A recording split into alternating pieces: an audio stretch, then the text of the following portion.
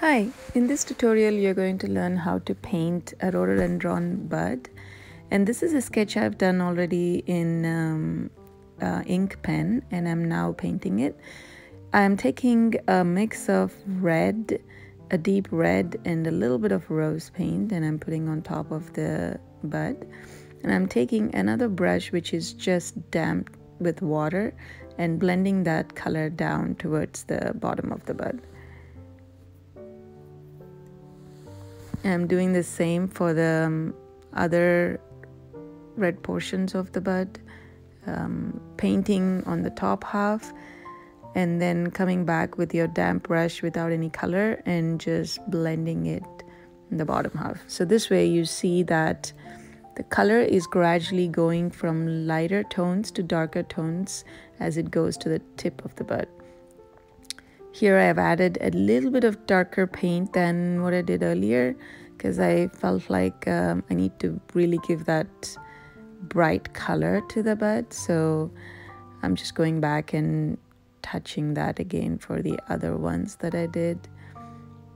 So always keep two brushes at hand, one which has the paint, the other one which is just water, but so you can blend the paints. And always make sure you're going back and cleaning that blending brush so it doesn't have any paint left in it. Now I'm doing the green portions of the bud where it's the same technique. I'm coming with the color on the top half and making sure I'm very careful staying in the lines, and then I'm using the blending brush to just blend the colors to the bottom of the bottom portion of that leaf.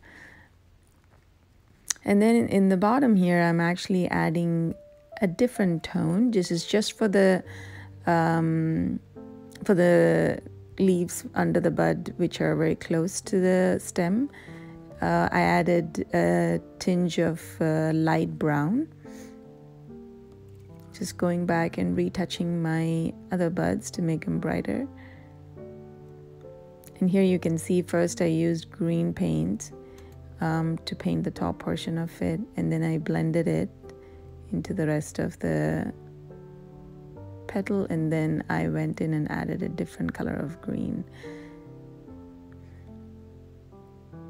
So when you're doing greens, you always want to keep in mind to add at least 2 or 3 different shades of green into your painting. That's because that gives a little bit more interesting look than having just one shade of green.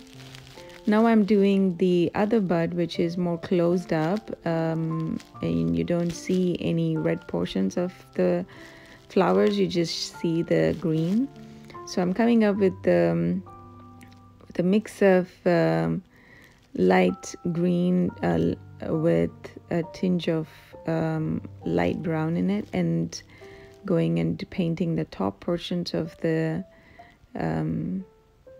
of each of those petals, and then blending it into the bottom portion. And the ones which are closer to the stem, I'm adding more brown so you can see the difference in the shades. And now for the leaf itself, the leaves, I'm going to pick again a couple of different shades of green, sticking to the same ones which I used in the bud. So for this leaf I added the light bright green, and then I came back with the sap green where I have a little bit of light brown or yellow ochre mixed into the paint, and then blending it to the rest of the leaf. And so I vary the shades of green for the leaves.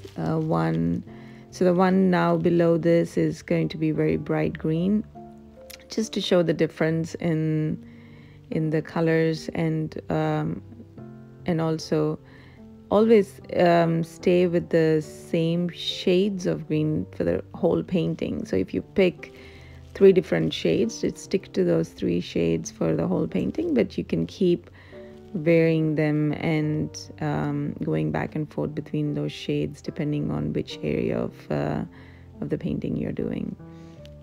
So for the stem, I've come back with a little bit more yellow ochre in my green, and it's a little darker in the bottom of the flower because That's where the shadows are, and then as it goes out it's lighter. Now for the leaves which are underneath, the ones on top, like make sure those are darker in shade.